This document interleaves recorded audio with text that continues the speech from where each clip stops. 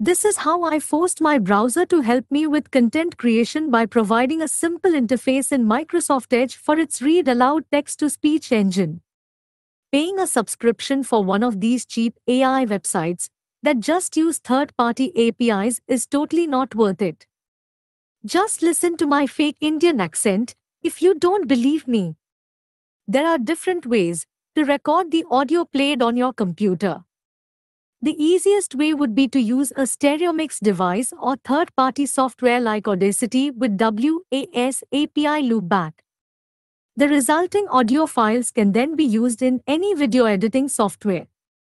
Download link to this HTML document is in the description. Just save it somewhere on your computer and open it with Microsoft Edge. The default keyboard shortcut to start the TTS engine is Ctrl plus Shift plus U. Like and subscribe.